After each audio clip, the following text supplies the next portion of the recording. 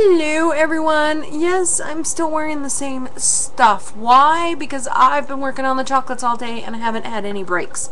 So yeah, I'm still wearing the same stuff. It's 1 o'clock in the morning and I'm about to go to bed and wash up and everything. My hands feel like wax because I've been working with chocolate all day long. Anyways, really quick, I have a winner for the amazing Aunt Jean video.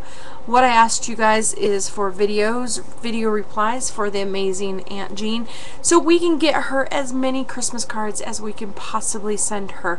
And the winner of that is Sinister Ladybug. So Pam, if you wouldn't mind sending me your information, and I will get your $25 Visa card out to you as soon as possible. I got some Christmas cards, so that is always good. The first one is from Papa Rock 46. That's right there. I love this card.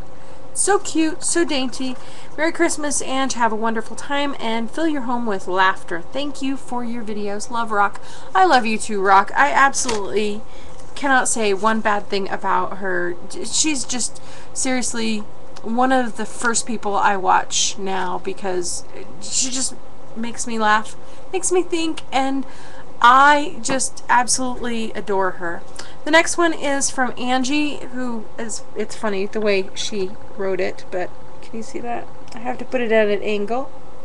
It's from A Omen, which is Ange, and she says, Ange, I hope you have a wonderful Christmas and a very happy New Year, Angie. With a heart. Cute, cute.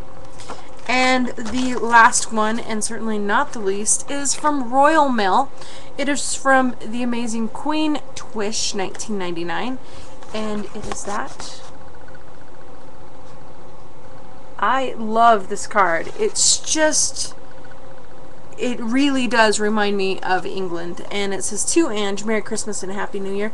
Have a happy holiday season. Lots of love. Twish, 1999. And it's so adorable because she even included her logo.